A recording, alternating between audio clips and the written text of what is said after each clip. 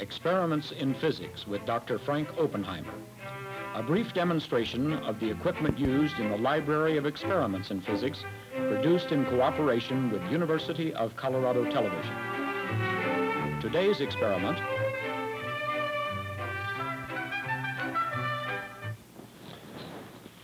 In this experiment, one can study the electric field which is produced by a changing magnetic flux. The magnetic flux is produced inside this long solenoid, which has three layers which can be connected either one layer at a time from here to here, or all three layers in parallel, which is the way it's connected now. If one wants to have just one layer, one removes some of the straps on this end of it. You can, of course, also connect the layers in series, but then you have to pay attention to which way the current is going in each layer if you're going to make sense out of the results. You can count the number of turns per centimeter on this particular coil. The total number of turns is given, so you can simply have to measure the length in order to calculate the number of turns per meter. The changing flux is produced by first running a current through here and then suddenly reducing the voltage to zero by shorting together these two leads right here. This lead that comes in and this one are shorted together by this switch over here. When that happens, of course, the current continues to run for a while because the magnetic field in here collapses, and it's that collapsing magnetic field then which produces the changing magnetic flux. However, it's a completely calculable one from the number of turns, the resistance of the coil, and the area of the solenoid, or the diameter, all of which you'll have to measure. Inside, in order to notice the effects of that flux, we have several different loops of wire. There will be an electric, as the flux decreases through here, there'll be an electric field developed, and the line integral of that electric field around some path will give an EMF, which is then measured on the scope.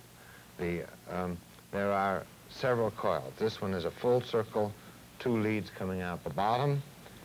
This one is simply a straight wire across a diameter with the two leads coming out along the side of this board, one along this side and the other along this side.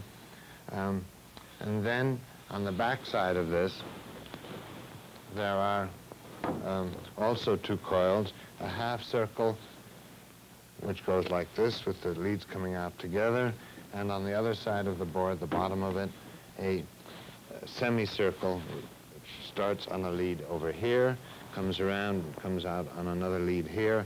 These wide leads are on the median plane. When this is set in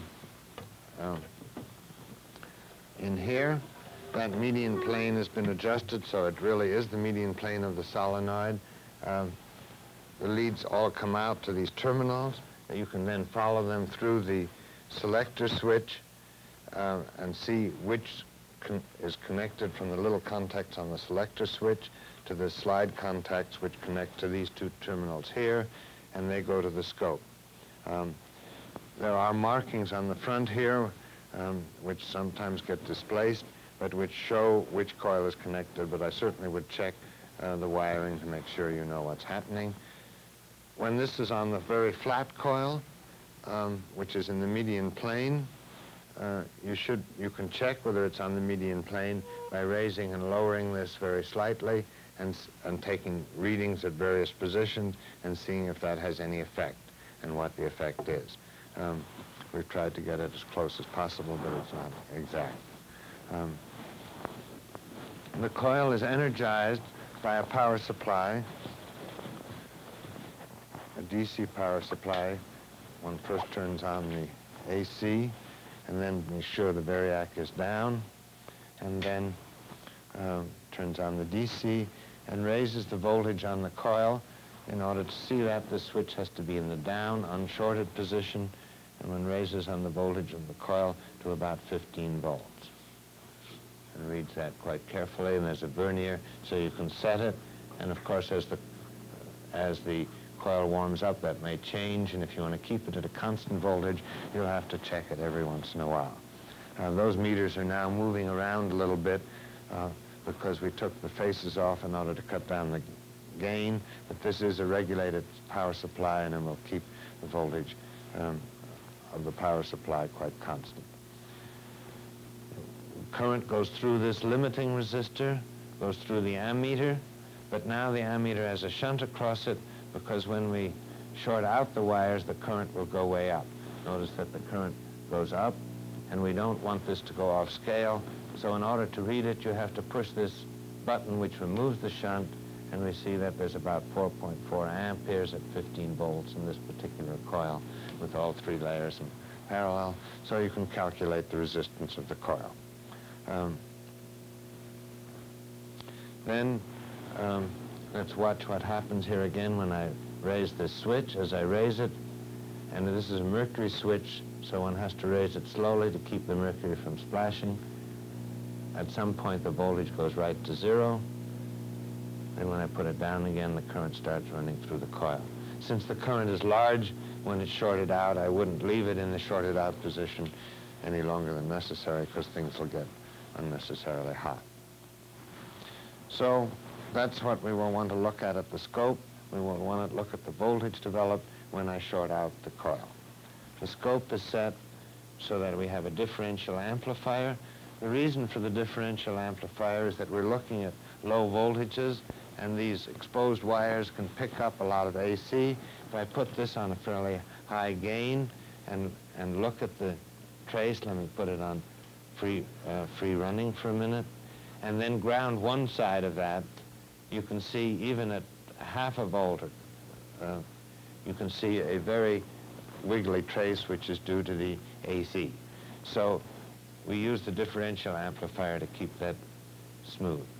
But we will want to look at much more sensitive positions, say 2 millivolts per division. I don't know what's making that peak at the moment. Something in the power supply. Well, that's an abnormality that just occurred here. We won't pay any attention to it. Now I can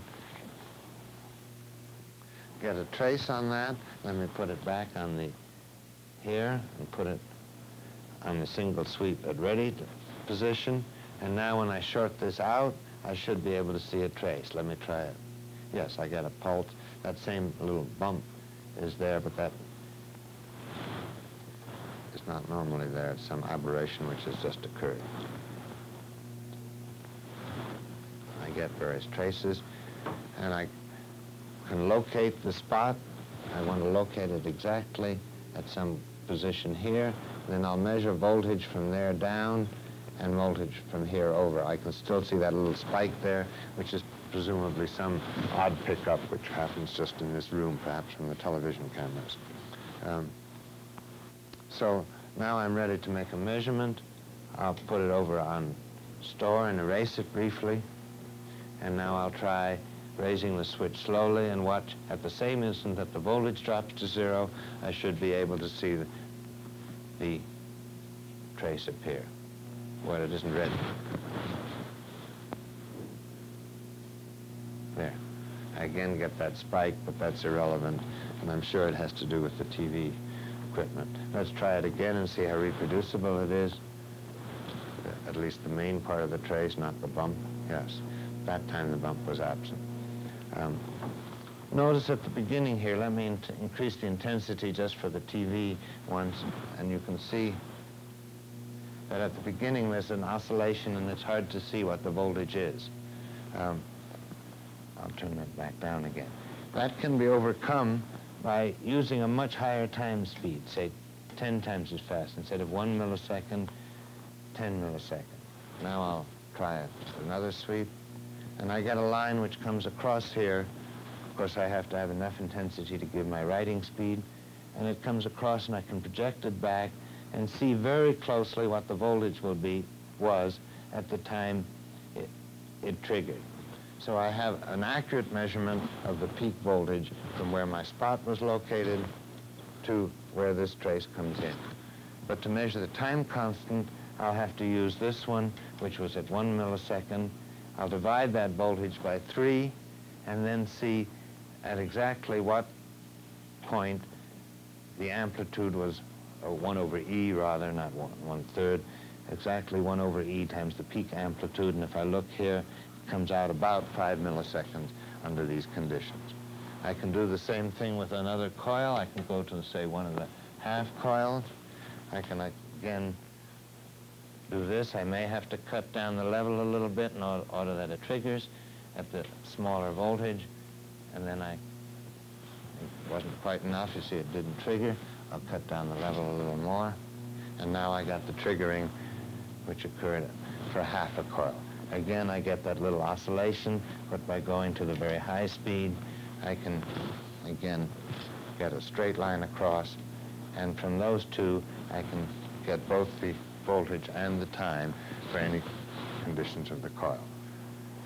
So I can vary the voltage, I can vary the number of layers, I can vary the loop, and I can see how this EMF, both in magnitude and in decay time, varies under these conditions, and understand quite thoroughly what's happening inside the solenoid. When I'm not actually making a measurement, I want to be sure to keep these on the none store, since the life of these tubes is at best limited and goes down rapidly in the store position. That's all I think that one needs to know to make the measurements on this experiment.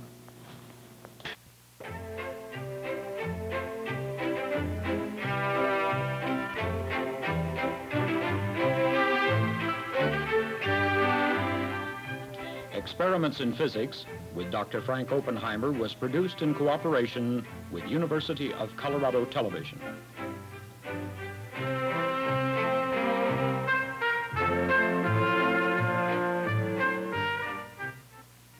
This is University of Colorado Television.